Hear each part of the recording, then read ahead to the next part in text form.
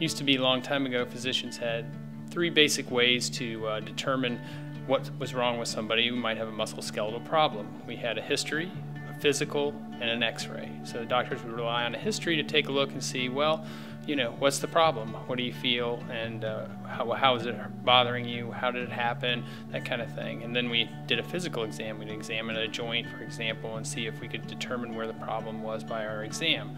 Then if we're still not sure, we would get an x-ray, and that would tell us a lot about the bone, and we could infer a little bit of information about the soft tissue, but not always.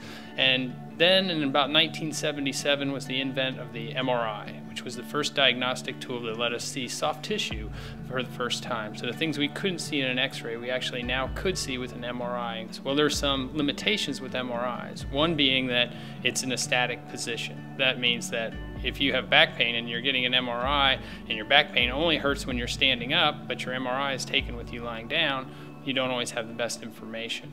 And then we also found out that a lot of times in normal people, we have abnormal MRI findings. So for example, someone may be having back trouble or never having back trouble, and they get an MRI and it shows they have some degenerative problems and disc bulges, but it doesn't bother them. So we have to be careful with everything we see on the MRI. It's certainly a very powerful tool, but it has to be also with the use of a history and a physical to see if it fits with the patient and what the symptoms are they're having.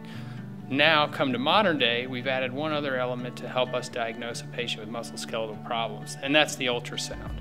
The ultrasound allows us to take images of joints, muscles, tendons, and ligaments just like an MRI, but in dynamic or real time. Now we can actually see the joint move right before our eyes. Ultrasound uses sound waves to help us look at muscle, skin, ligaments, cartilage, and bones, and that also allows us to look at these in a dynamic time frame, which means we can actually move a joint and see what it looks like when it's moving using ultrasound, which were things we couldn't do with an x-ray or an MRI. This helps us diagnostically help determine exactly what's wrong with the patient, get a better accurate diagnosis for ultimately a better treatment and care course.